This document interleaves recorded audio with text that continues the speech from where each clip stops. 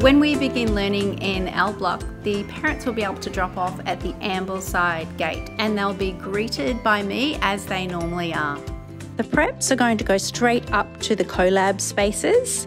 The year ones, they're going to sit underneath the undercroft, and when the bell goes, they'll line up and their teacher will come to collect them.